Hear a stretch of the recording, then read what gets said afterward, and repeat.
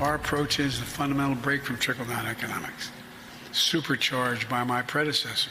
My predecessors like to say, America is a failing nation. In my faith, bless me, Father, for his sin. I mean, come on. We're doing pretty damn well economically and getting better. He wants to see the stock market crash. You know why? He doesn't want to be the next Herbert Hoover. As I told him, he's already Hoover. The president made a campaign stop in Raleigh, North Carolina to celebrate the state of the economy under his administration. And today, we got more positive news. People filing for unemployment for the first time fell to the lowest level since 2022, and wages continue to rise faster than inflation. And in December, this is the number that I want to pay attention to. Retail sales rose more than expected.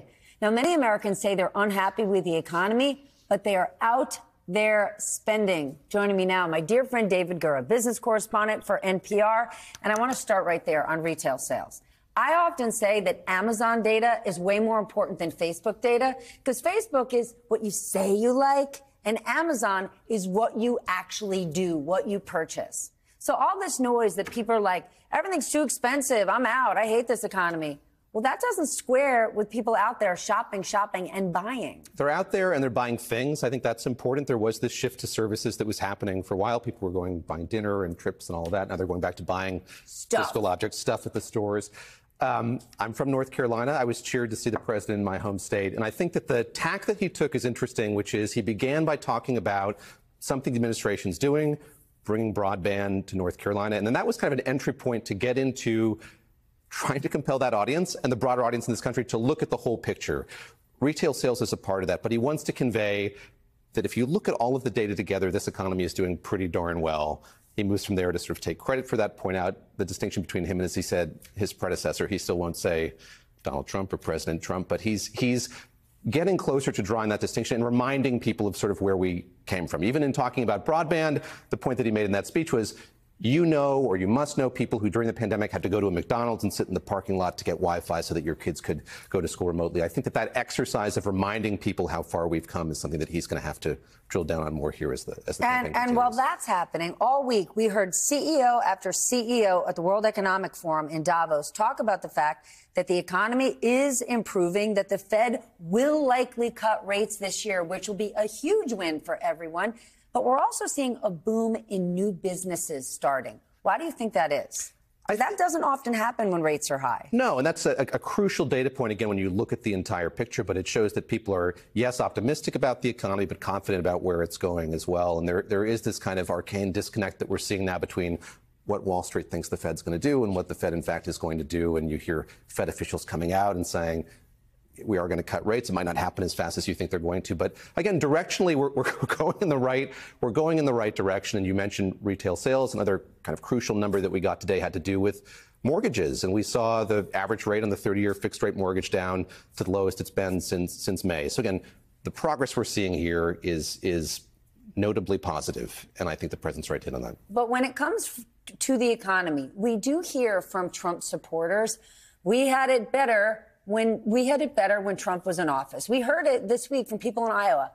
What exactly are they talking about? What can they point to that was so much better?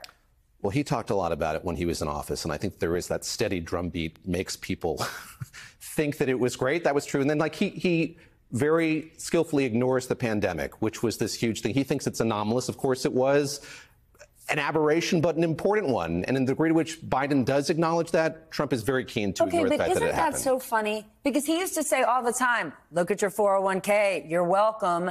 And Joe Biden never says that. And somehow people haven't realized, oh, wait a minute, my 401k is bigger, is better now. But it was Trump repeating it over and over. You're welcome, stock market. And people somehow believe it. Can't they just look at their statements?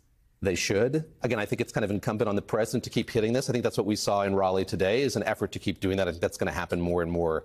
But, we've talked an awful lot about sort of is the stock market the best barometer to look at the economy? Again, look at the whole picture. It's one part of the fact that I think things are doing really well. Listen, the stock market and the economy are not the same thing. Discrete objects, yes. However, the stock market doing well is a net positive for a whole lot of people that have any sort of investment. I do want to share something else that we heard from Donald Trump. He now says that he is going to put in place protections to stop banks and regulators from trying to, quote, debank you from your political beliefs. Can you explain what in the world that even means, debank you from your political beliefs? I can explain it. You know, there have been very far right-wing activists who have had financial companies say that they're not going to do business with them anymore. But this is the thing that the former president is floating as though it's something that's happening to people across the board, that banks are saying, we don't want to do business with you because of your politics.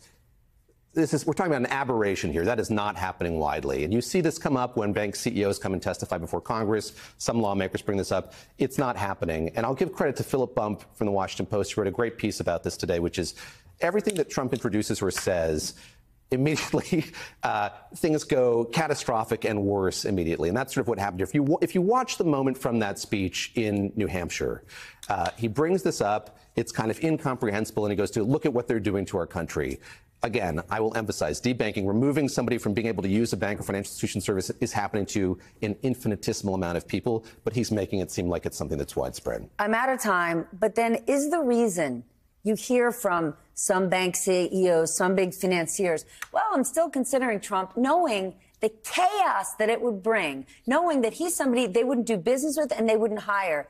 Is it all because they know Trump won't regulate them, or he'll cut regulations, and likely he'll cut taxes? I think that, of course, that's the case. And, you know, going back to the World Economic Forum, a number of those bank CEOs spoke to people on the sidelines of that. And I was disheartened to hear how blasé they were about the choice that Americans are going to face. I didn't expect anybody to endorse President Biden or the former President Trump. But they seem to be very complacent about what's going to happen. And the stakes, of course, in an election are huge. I thought more of them would acknowledge that in those interviews.